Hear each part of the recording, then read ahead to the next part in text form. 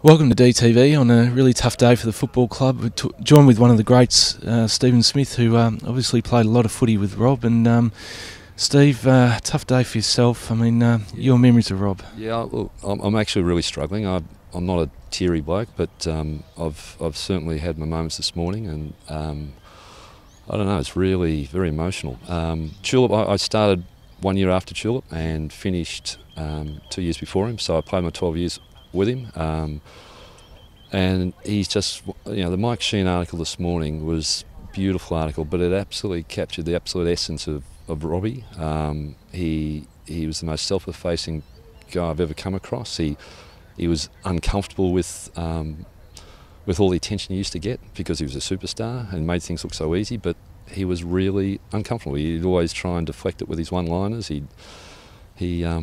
He just didn't really want to be the centre of attention, and that's the nature of the bloke. He was just such a gentle man.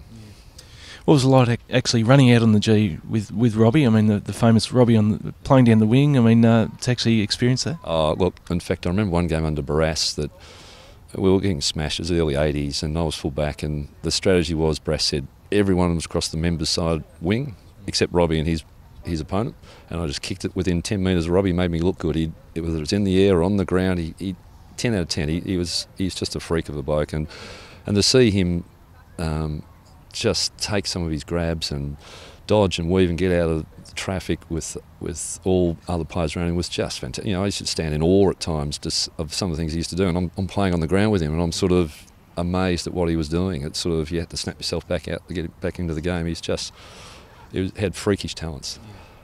Where does he rank for you? You've seen a lot of Melbourne, obviously played with a lot of greats, and seen a lot of the club. Where does he rank for you?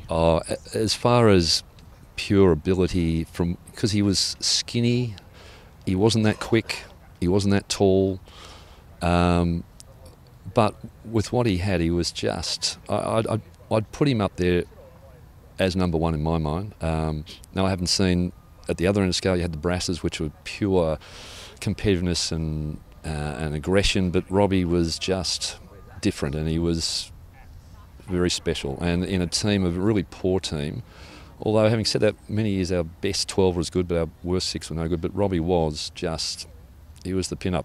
Members came to watch him play.